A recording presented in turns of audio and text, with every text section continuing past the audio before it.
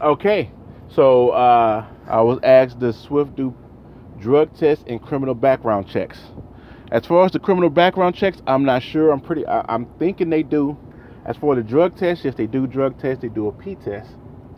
Um, so if you smoked weed within the last 3 months, I'm not sure. I haven't smoked weed in so long. Then you might want to get you some niacin pills or whatever they call, and drink a lot of water and tea. Get that on up out you, bruh. Can you go 3 months without getting high? So you can make more money than you're probably making now? You never know. But yeah, drug tests, criminal background checks. I'm sure they do criminal background checks. I don't know if Swift is felony friendly, um, but that's definitely something you can ask a recruiter when you call. Because if they tell you yes, then go for it. All right.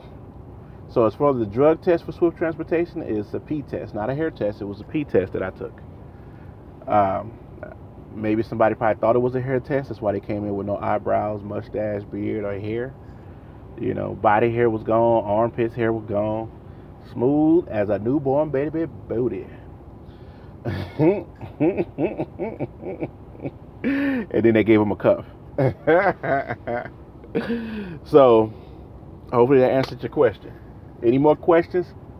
I'm focusing on the video that I did stating that I will answer your questions with a video. It's down there in my videos. Just scroll through. You should see it there.